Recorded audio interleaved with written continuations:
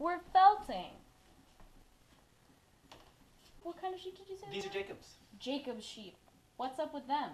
They are a heritage breed, and I'm not exactly sure where they're from, but they're a lovely dual-purpose breed. They have sort of a coarse wool and a delicious meat, and they're really hardy browsers.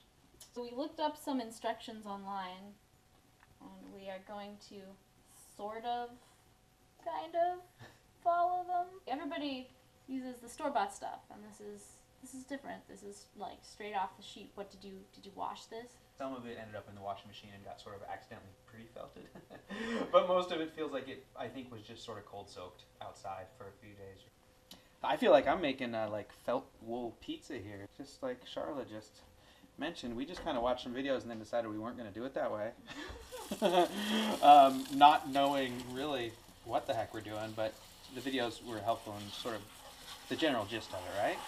Get the felt hot, get it soapy, agitate it to bind the knots in the fiber together, or bind the little hairs in the fiber together.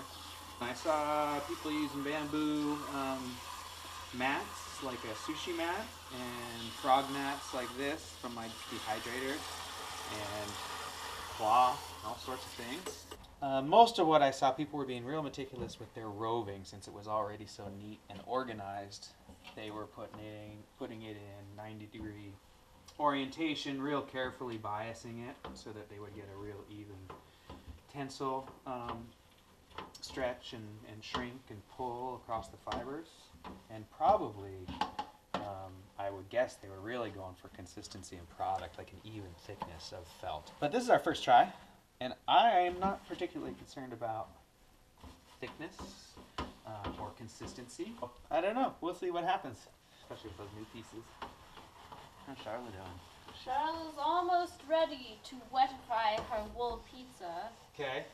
I think I'm going to follow the recipe a little closer than Matt will, and we'll see what the difference is. I'm pretty good at breaking the rules. I tried to cross the fibers somewhat, you know, in a lazy sort of way, and I am going to rub it always in the same direction. Do you have any ideas of something you might want to make with felt?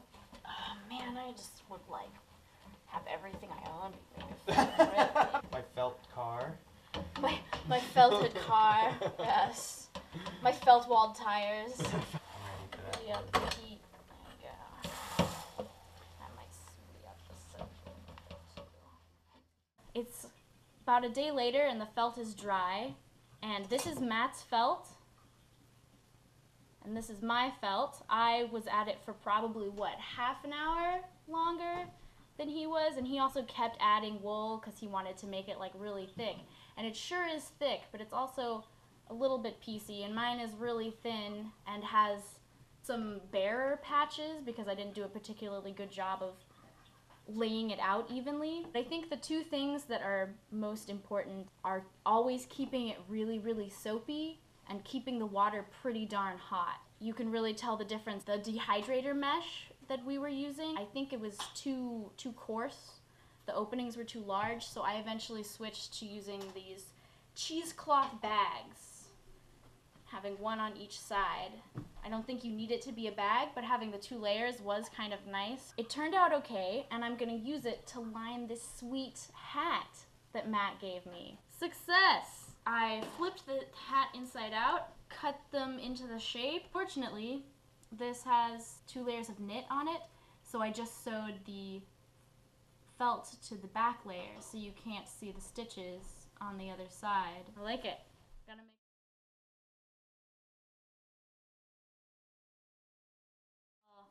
This is how much felt I have left, so I can make a beard with that.